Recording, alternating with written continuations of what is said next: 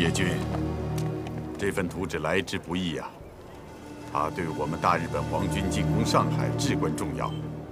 你必须在10点钟之前把它送到目的地，亲手交给山村大佐。你放心，东山君，我一定做到。拜托了。嗨。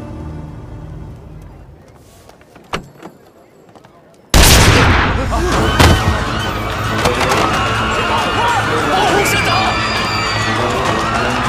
这抢回来！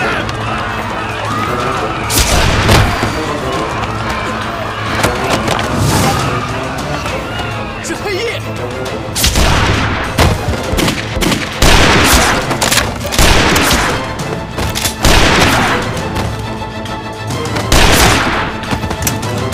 战先生，这里不安全，你快走，这里交给我。 一定要把图纸抢回来，否则别回来见我！你们2个掩护东山先生，快点走！是。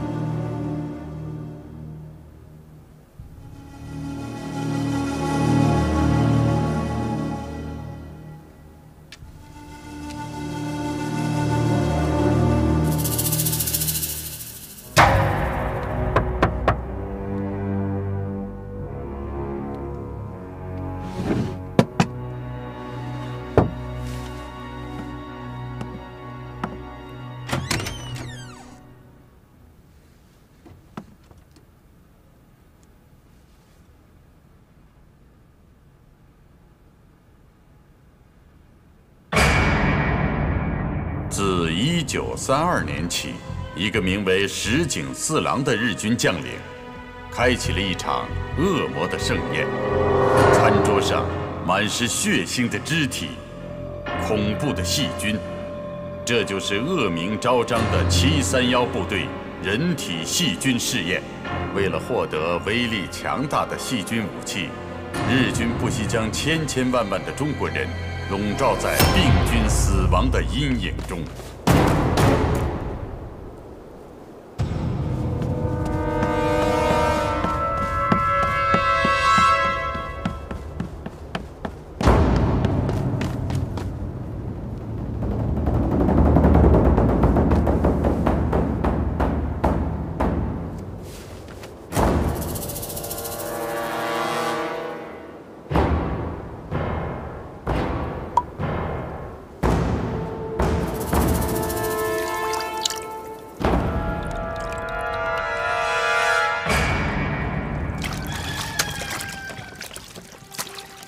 回来了，哎，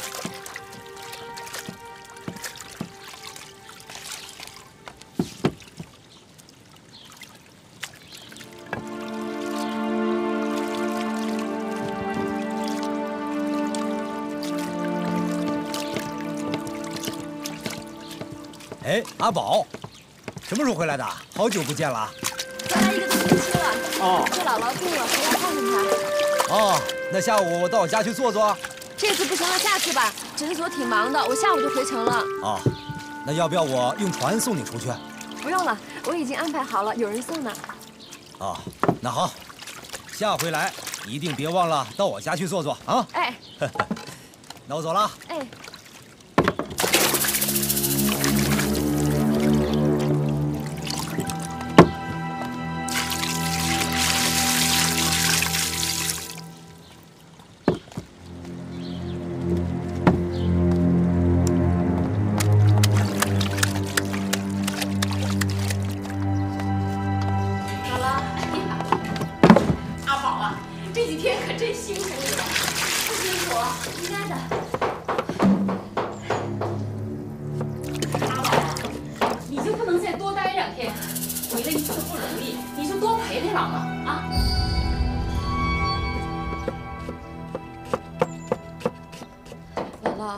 真的不行，诊所那边事儿挺多的，唐医生一个人忙不过来，我挺担心的，我得回去帮他了。哎呀，阿宝啊，那总得吃完饭再走啊。来不及了，姥姥，小虎哥来接我，已经在船上等着了。我没事经常来看你啊。走了。哎呀，阿宝，阿宝，快把这点心带上！卖报嘞！美国知名华裔药商叶振元携女回国探亲。给我来一份。卖报！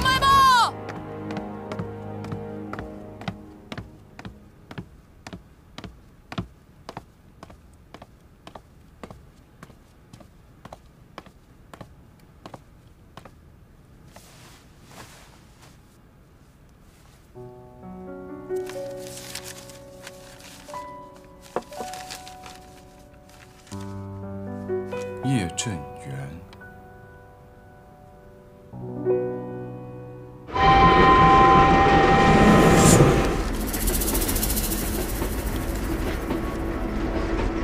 爸，我真不知道，你为什么会找唐余锦这个人呢？这个人在国际医学界没有什么知名度的。He's nothing。唐余锦在德国留学的时候啊，曾经在杜马克博士的实验室工作过，那可是全欧洲最好的抗生素研究中心了。我看过他的博士毕业论文，他的主攻方向，跟我们要研制的特效抗生素D6511是非常吻合的。可他只是一个大夫，而且已经脱离临床研究很久了。No， 他是个天才，只要给他机会呀，他一定是一颗闪耀的新星。这么多的资料要白白送给一个陌生人，我还真舍不得呢。而且这里面有很多我的研究成果。莎莎，这D6511花费了我10年的心血，现在卡在了一个最关键的步骤。只要唐余锦他答应跟我们合作，我可以断言，D6511胜利在望。那您让我跟他一起研究吧，正好也帮你盯着他。好啊，谁让你是我的女儿呢？我跟你说说。I love you, Dad。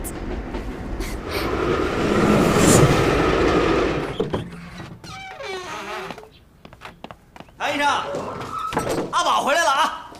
阿宝回来了。阿宝回来了。唐医生，怎么样？那个亲戚？挺好的，已经没事了。那就好。我跟你说啊，阿宝，你不知道，你不在的这些日子，都快把他给忙疯了，就差逼着我去当护士了。可以呀，你打扮打扮，穿个护士装，那就是个护士了。我？你快别逗了！我要是穿上阿宝那身衣服，哎，阿宝再戴着你那个帽子，那病人没病让我给吓出病来。我是救人还是杀人？行了，赶紧上去收拾一下，下来吃饭吧。哎，好，走。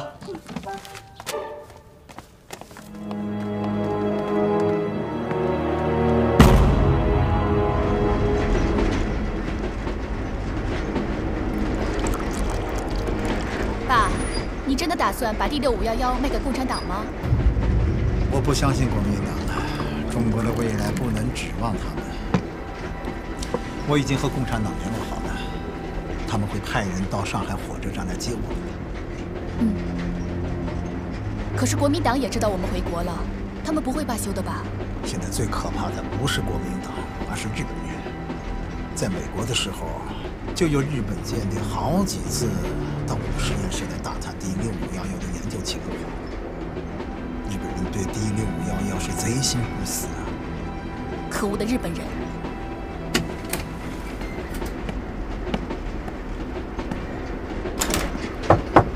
谁呀？厉春元送开水，开门让他进来。啊，你好。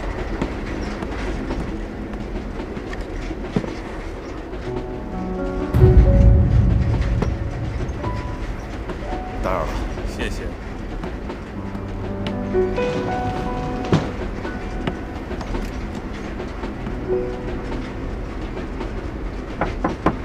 需要热水吗？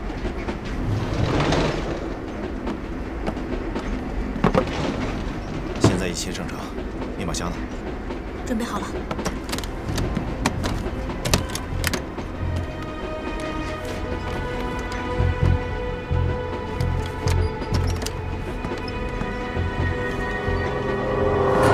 我说马上就有心脏了。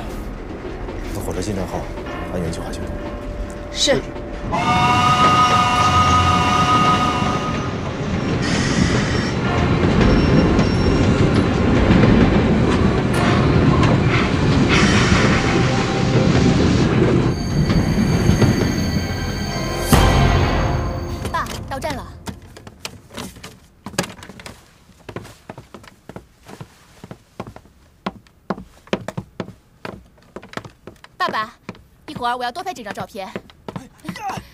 打死！啥呀？干嘛呀？爸爸，别打了！你们别打了！爸爸，你拴着吧，爸爸！别打了！别打了！别打了！怎么了？我们快躲开这儿吧！爸爸，没事吧，爸爸？别打了！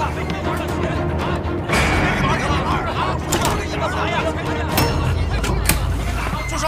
不许打架！别让我再看见你！为什么别动？你放开我！行了。为什么打架？他输了不给钱，他玩赖，他出老千。闭嘴！带去站着处理，带走。是。走走。你抓我干什么呀？老实点！抓我干什么呀？他出老千！抓我干什么呀？他出老千！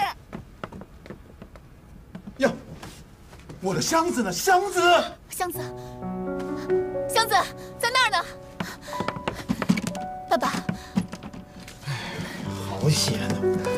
对不起，让你们受惊了。没事没事。那祝你们在上海旅途愉快。谢谢了。慢走，上走。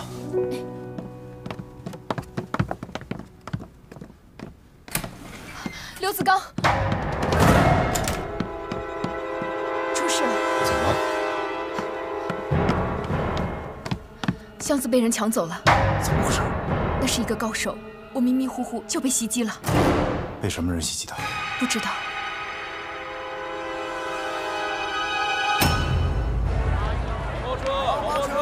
叫车吗？哎，叫车吧！哎，黄包车！哎，叫车！黄包车！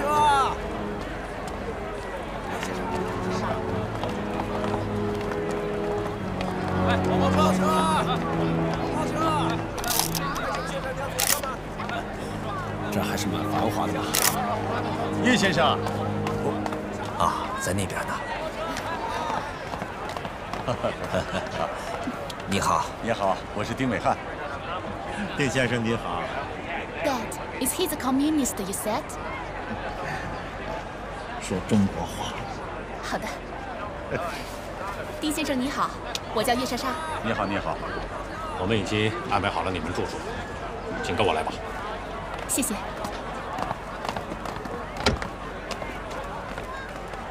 谢谢。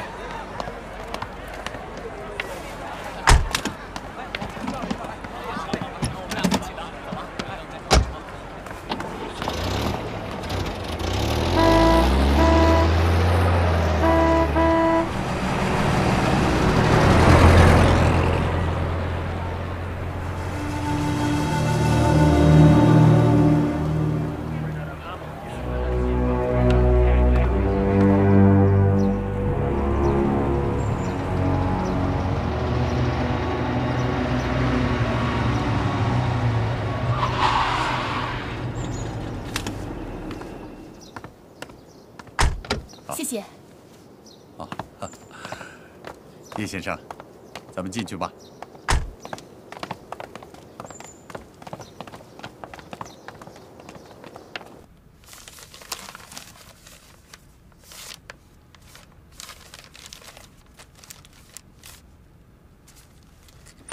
啊，叶先生，来，请。叶先生，我来介绍一下，这位是刘子言同志，专门负责你们的安全。你好，刘先生。你好。Bodyguard, she looks so weak. 咱们都是女人，干嘛瞧不起女人啊？啊，你懂英文？我在法国留过学，懂一点英文。啊 ，sorry。叶先生啊，这样吧，你先好好休息一下。关于特效抗生素的事啊，我们一会儿再谈。哦，我时间非常紧迫，不休息了。我想让你们带我去见一个人。叶先生想见谁？同红堂诊所的唐余锦。真没想到啊，事情被你办成这个样子。刘子刚，我对你太失望了。站长，我会对这次行动的失败负责的。说得轻巧，连密码箱在哪都不知道，你怎么负责啊？我会把密码箱找回来的。站长，已经查清楚了，叶振元住在永平饭店。好，子刚，你马上带人到永平饭店。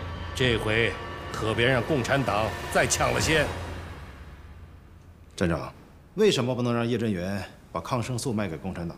现在不是说要国共联合抗日吗？这不是你考虑的问题，执行我的命令。可是不管谁得到，不都是……好了，还啰嗦什么？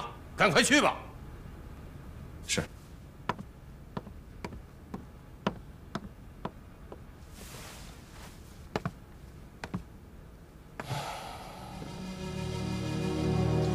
刘子刚做事太过感情用事，你去盯着他，别让他干傻事。是。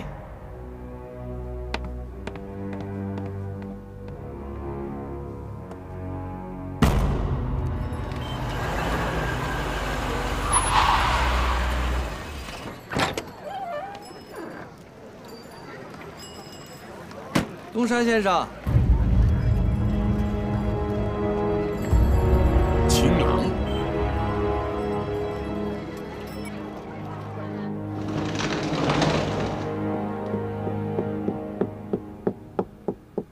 刚苍君，箱子里装的是什么？这个箱子是叶振元的，里面装的是特效抗生素第6511的研究资料。我听说过军部的这个秘密计划，原来是你在执行啊！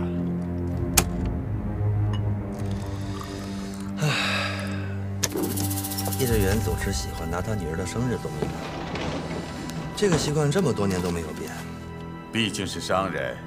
缺乏最基本的保密意识。为了这些资料，我从美国追到了中国。我觉得自己就像幽魂一样，围绕在叶振元的身边。第6511如果能够在战场上运用，将是我军的一大福音呐！你的付出非常的有价值。请把这些资料拿去做一下拍照记录。资料既然到了我们的手上，为什么还要拍照？ 因为我要把这些资料还给叶振元。我还是不明白。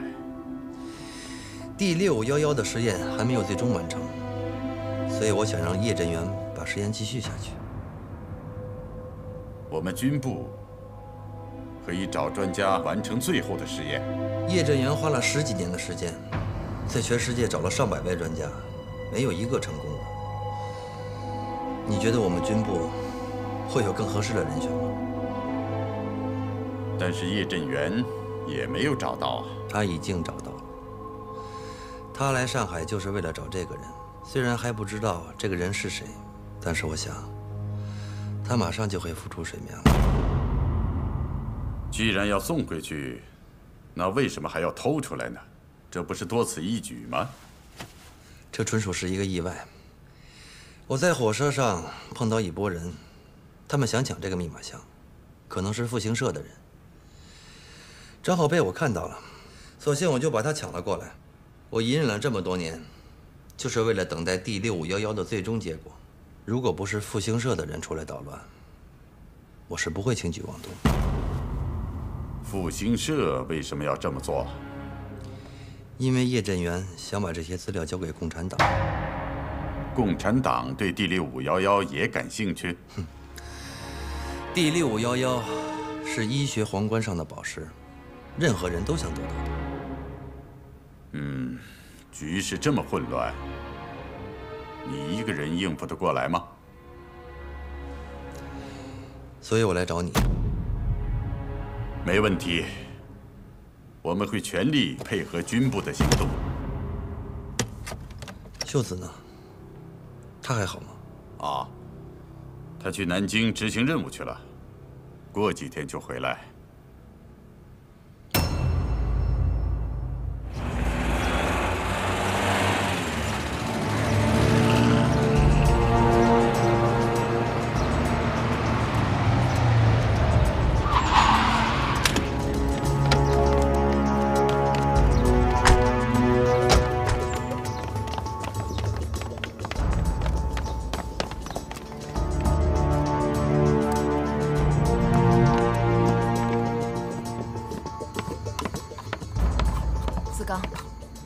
没有找到密码箱。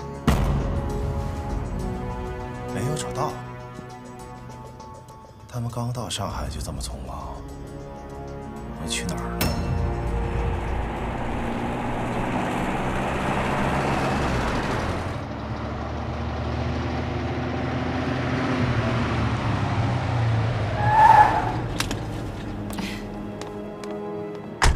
叶先生，慢点啊！就这儿了。叶小姐，里面请。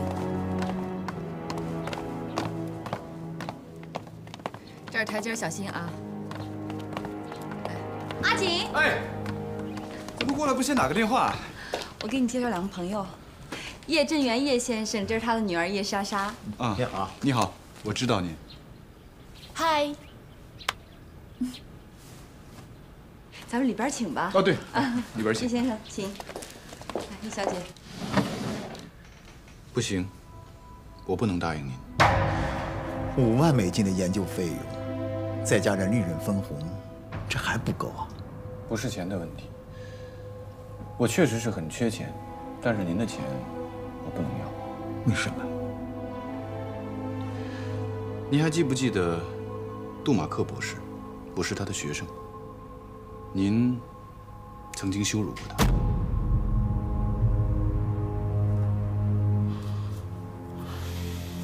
原来是这样啊！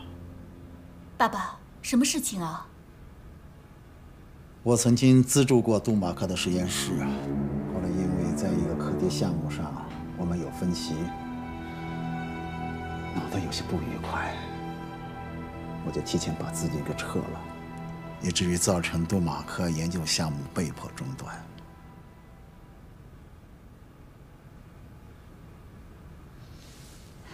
阿锦，这可是两码事儿，我希望你能够分得清。不是两码事儿。在那个时期，我的老师非常的消沉。作为一个学生，我真的很痛心。直到今天，叶先生，我看见您，我还能够想起我的老师，我依然会很痛心。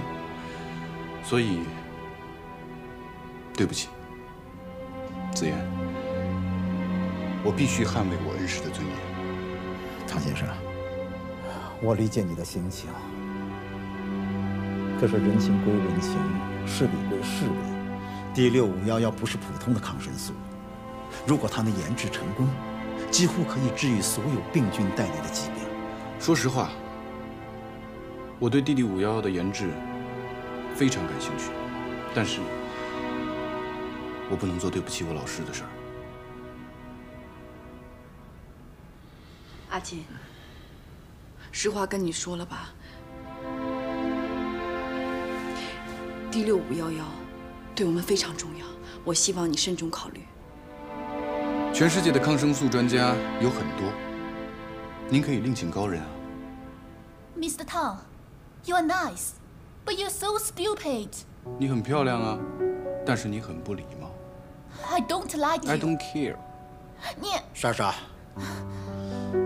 别再说了。叶先生，我会给你时间考虑的。我把D651资料留在你这儿，请你替我好好保管。啊，当然，不管你答应不答应，你都可以打开来看这些资料。我相信你会感兴趣的。密码是我女儿的生日810。爸，你真的要把资料留给他吗？我相信他的人品。唐先生，告辞。哎，叶先生，您在车上稍等我一下，我马上就出来。好。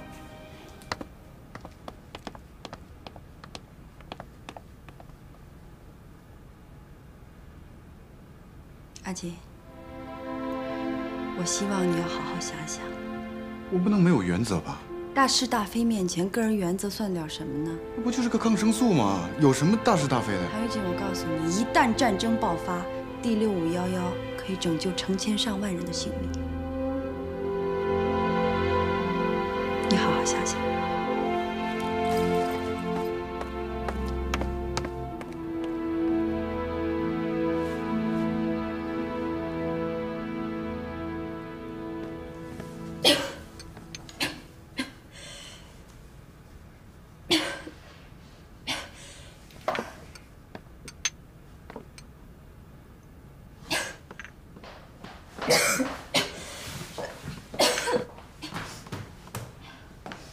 么了吧？哪不舒服啊？啊，没有，可能有点着凉，吃点药就没事了。来，我给你看看。不用，没带，你去忙吧。那你自己小心啊。嗯。我在院子里都听到你在咳嗽。没事。有事说啊。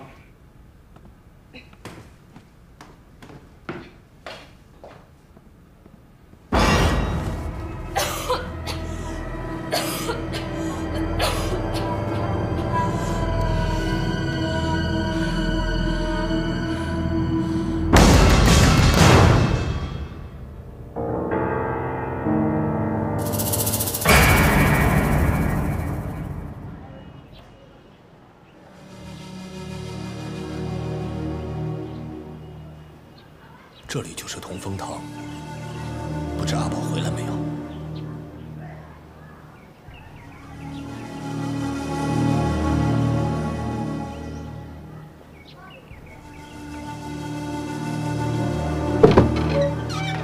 你谁呀？干什么的？我随便看看，随便看看。随便看，这是你随便看的地方。走走走走走。好好好。再瞎看，把你眼珠子抠出来当炮踩。走走走走走走走。晦气。 你找谁？我找东山社长。我们东山社长不在。不在。啊。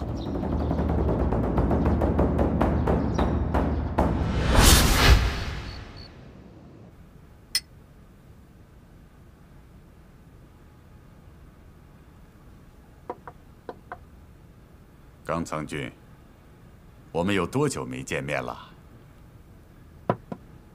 ？5年前我父亲的忌日。 你去日本探望过吧？那么久的时间了，马上又到了你父亲的忌日了。16年前的那一幕，令我终生难忘啊！会长，会长，有人在你的办公室里放了黑衣的牌子。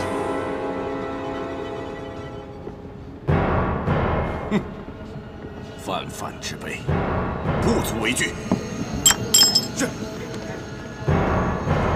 会长，这块令牌是黑翼发出的追杀令，此人号称上海的枪王，我们好多个兄弟都死在他的枪下。怎么？你怕了吗？学生只是担心会长的安危。知不知道中国人有一个传说，叫做后羿射日啊？学生听说过。 你觉得一个发明了火药，却未能发明枪械和大炮的民族，真的能把太阳给射下来吗？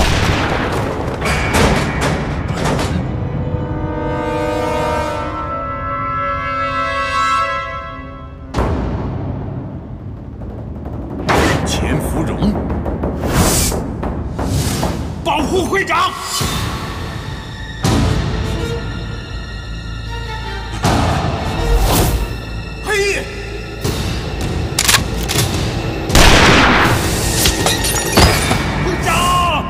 听说黑翼又在上海出现了，是吗？目前还不知道他是谁。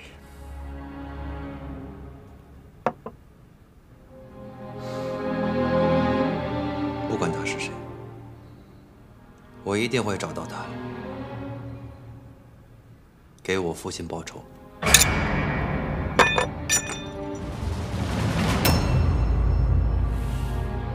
冈藏君。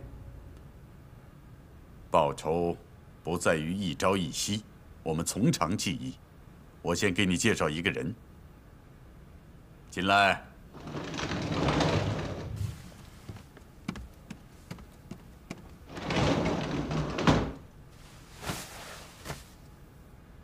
东山先生。冈藏君，我给你介绍一下，这是秀子的妹妹凤子。 秀子的身份暴露以后，凤子的料理馆被迫关闭，所以我就让她到樱花料理馆来了。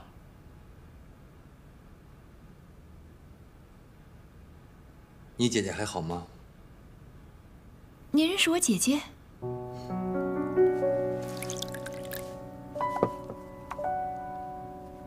等他回来了，把这个交给他，就说我来过了。那您是？刚曾应其。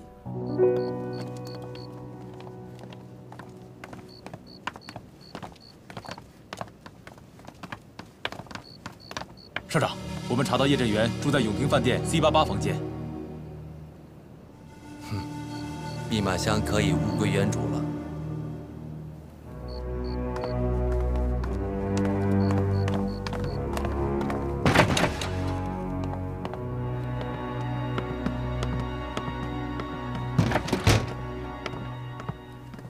Dad, I don't believe in Mr. Tang. Don't worry, he's a good man. 喝点水啊，谢谢。谢谢。谢谢。哎，你请坐。哎呀，刘小姐，我想冒昧的问一句，以你对唐余锦的了解，你觉得他会跟我们合作吗？唐余锦，他们去找唐余锦干什么？唐余锦这个人脾气比较倔，不过这个人是很有正义感的。子言，我试试看吧，我试着去劝劝他。他这个人你们不太了解，他很重感情，有时候你按常规的这个道理跟他讲吧，反倒讲不通。刘小姐，你是唐余锦的女朋友吧？算是也算不是吧。是就是，不是就不是，这好像没所谓吧？叶小姐，你不太了解，中国人对情感的表达有时候比较含蓄，所以说不太清楚。我也是中国人啊。是，您当然是了，不过您是美式中国人。我喜欢你，喜欢你的简单和直接。谢谢。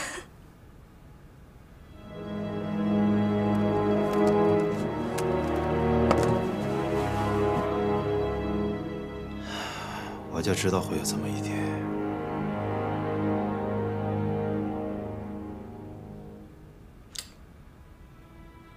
看还是不看？不行，做人不能没有原则。其实看看也无所谓啊，只是看看而已。他们又不知道。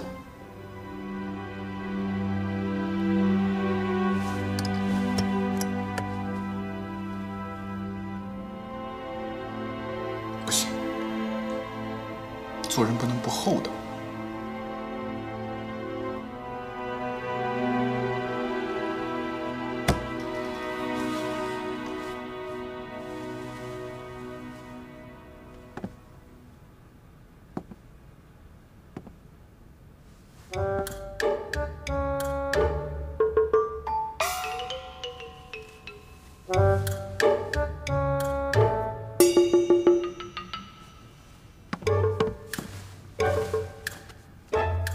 如果是人头的话，那我就看。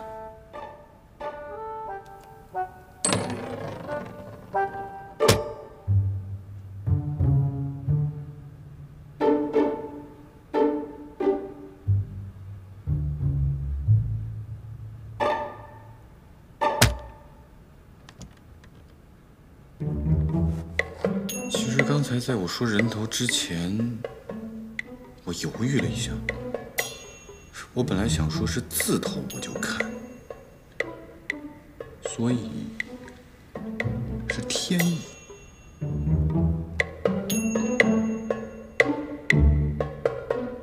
看。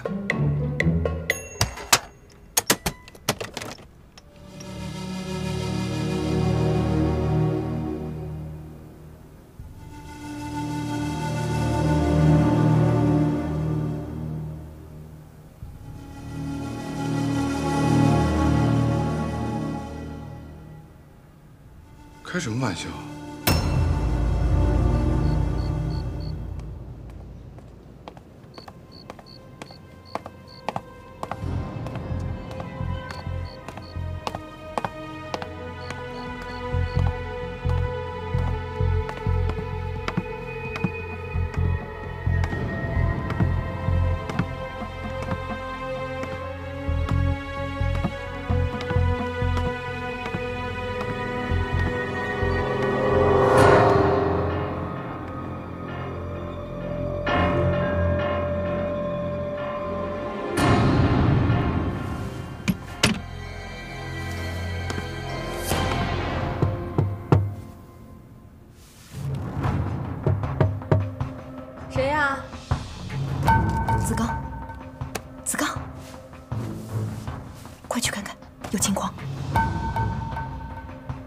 你们先盯着，我去看一下。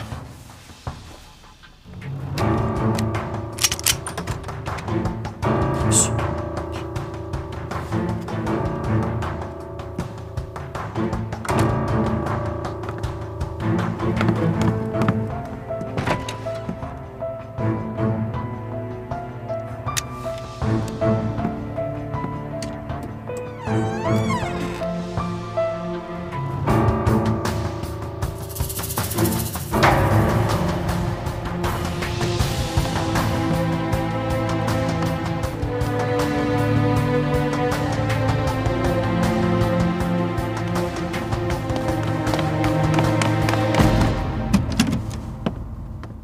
先生，您出来吧，没事了。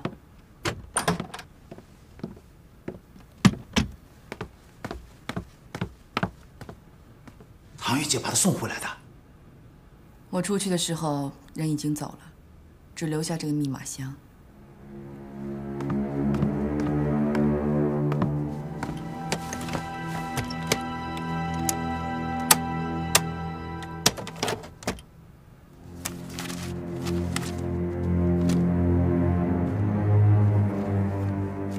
看过这些资料了，